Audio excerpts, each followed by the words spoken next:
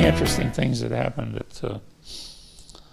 was when we were in that school, Dick Corcoran, I got him a job there too. He and I were good friends.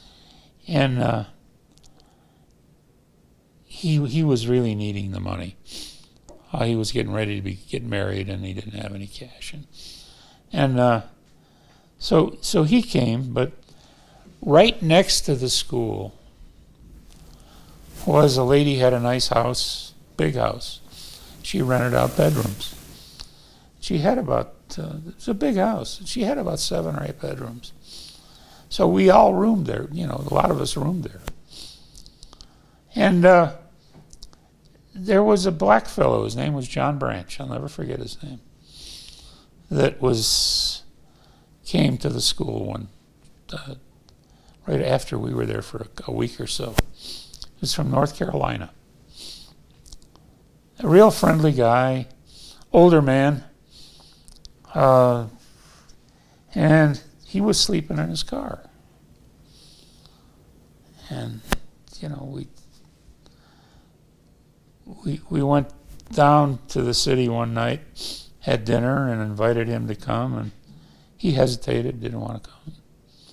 And Dick said to me, he said, you know, Dick was a little wiser of these things, having been in the Navy for several years. He said he doesn't want to come because he doesn't want us to be embarrassed. What do you mean? Well, there's probably a lot of bigoted people. So anyway, I suggested to him the next day that why don't you come on? She's got a couple empty rooms. She wouldn't rent him a room. Wow. So we went over and confronted her, like 4 of us.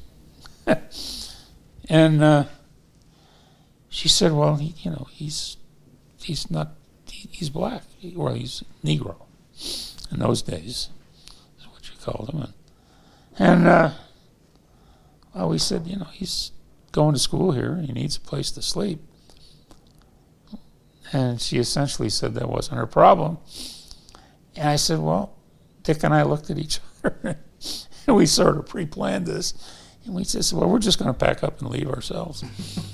And she had second thoughts right away because her income was going to go away for a few months. And she let him stay there. But it was, it was an eye-opener for a young guy. And,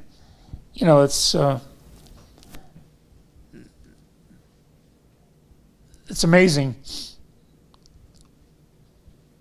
Those days there were not a lot of, even though it was long past the Civil War, long past, and they had yet to have the issues in the South, but it was obvious that there was a tremendous amount of discrimination throughout this country, far north of the Mason-Dixon line. And, people like John Branch were actually more comfortable in the South, where, they had become accustomed to living whatever their lifestyle was. It wasn't that way up north. So, and it probably still is to some extent all over this country. Anyway, that was one of my takeaways from that period of time.